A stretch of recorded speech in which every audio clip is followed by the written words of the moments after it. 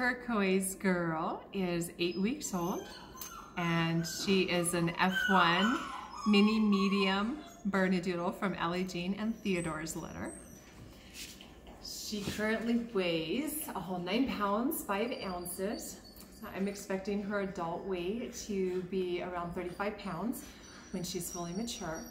She is a traditional bicolor, so she's got the black base, and then she has lots of white on her. She has a full white muzzle and white blaze, which goes all the way up across her head and turns into a full collar back here.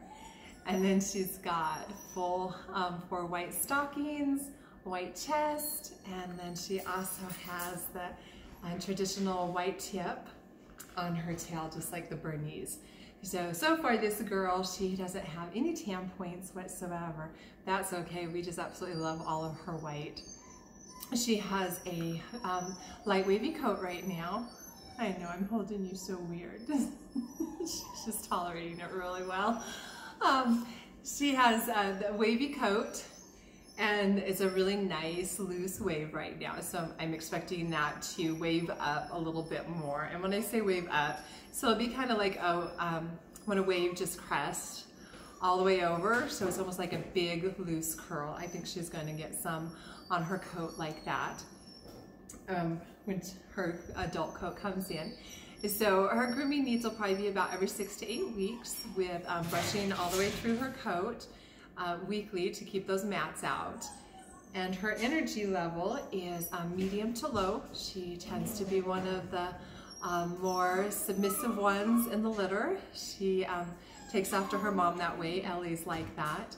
And so she's one that when I introduce something new, she definitely wants to check it out first, and then she's good to go with it. So she doesn't just, she's not tucking her tail and running away, but she's not walking right up confidently to new things. She definitely wants to take a little bit of time, observe it first, and especially a lot of it depends on how I'm doing. If my attitude is, hey, come on, let's do this, this is good, then she's like, okay, good to go. But if she's not sure and I'm not letting her know that it's okay, then she's definitely a little bit more reserved with that. So that's something to keep in mind as she's introduced to new things. But she does do good with new dogs. She hasn't had any difficulty there when she's been able to meet anybody. She gets really excited about that. She also is a really good follower. She's the one who likes to stay with me the most when I let all the puppies out and then work with them, and then I'll just be doing some work on my own. She's one that likes to follow me around, just check out and see what I'm doing. And so she would be good in a home where that's something that is wanted, is to have a follower. She's probably going to be one of those that's like, wait, you're going to the bathroom? I need to go hang out in there too, because she just really likes to be with people. She loves to snuggle.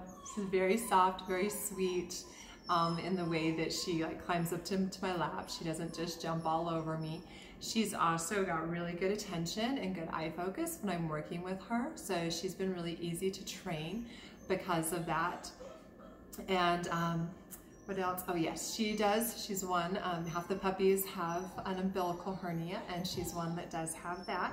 I'm actually rubbing it right now. She's just got a little spot where her belly button is that protrudes. It's like an outie belly button instead of an in, and it doesn't cause her any problems, no pain. It's not anything that she can have a normal active puppy life with, but will probably need to be taken care of when she is spayed during that surgery, and I do reimburse up to $200 for that added fee, which is usually the average price tends to be about $150 is what we've had so far. She would do good in a home with all ages. She'd be great with older people, great with kids, provided you know that the kids aren't, I shouldn't say young because it's not necessarily about age, but you know, the kids that are just maybe always on top of the puppy and won't leave him alone, because she will want to be able to have time to kind of, like I said, check things out first before she's just forced to do it. So as long as the children can understand that that's the case and work with her on that, then it would work out good. And she does really great with the other dogs. I already mentioned that. Yeah, and look at her. She's just like, okay, whatever. If that's what you want to do, if you want to hold me like this. She just tolerates everything really well. Very biddable puppy. And that is Miss Turquoise Girl.